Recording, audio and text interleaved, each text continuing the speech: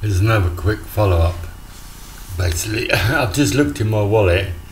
I'm going mad, I think. I either going mad or something else is happening.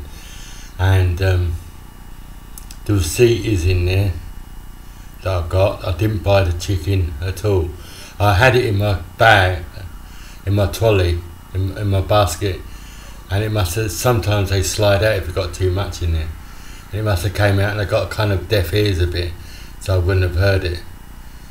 So I didn't pay for the chicken, and I've got the tenner in there.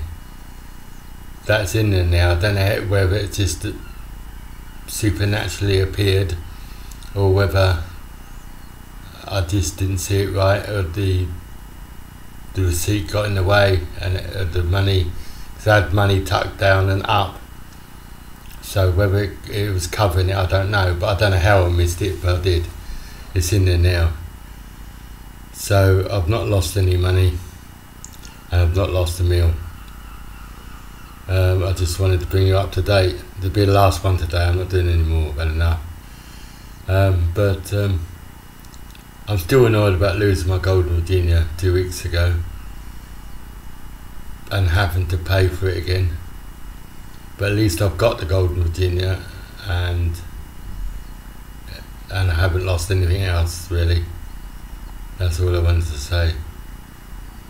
So I'm as happy as I can be under those circumstances.